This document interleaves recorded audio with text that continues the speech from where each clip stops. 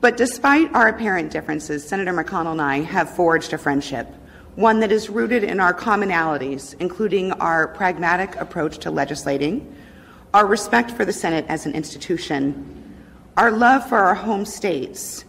and a dogged determination on behalf of our constituents.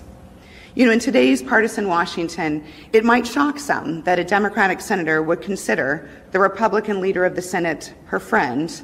but back home in Arizona, we don't view life through a partisan lens. Arizonans understand that while we may not agree on every issue,